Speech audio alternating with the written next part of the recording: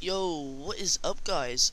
Sam here, and today I'm just gonna do a pretty simple another Sony Vegas tutorial, and this one is to do with copyrighted music.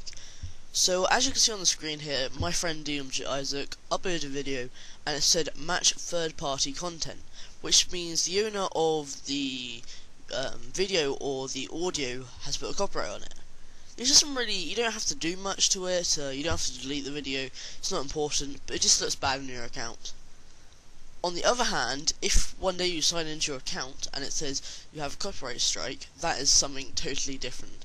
You just need to understand that a little warning like this, where it just says that when you go to my videos, is so much difference to when it says you got a strike. A strike you cannot remove, so just making that clear. So there is a few ways you can make sure you don't get these little copyright marks on your account. By doing something in Sony Vegas, which is so easy, takes less than 10 seconds, pretty much. So let's get on with the tutorial.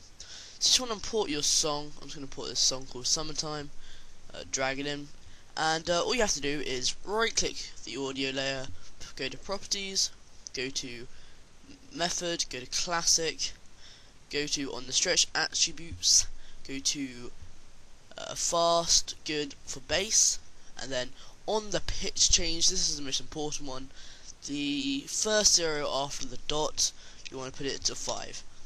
Push OK, and that is pretty much done.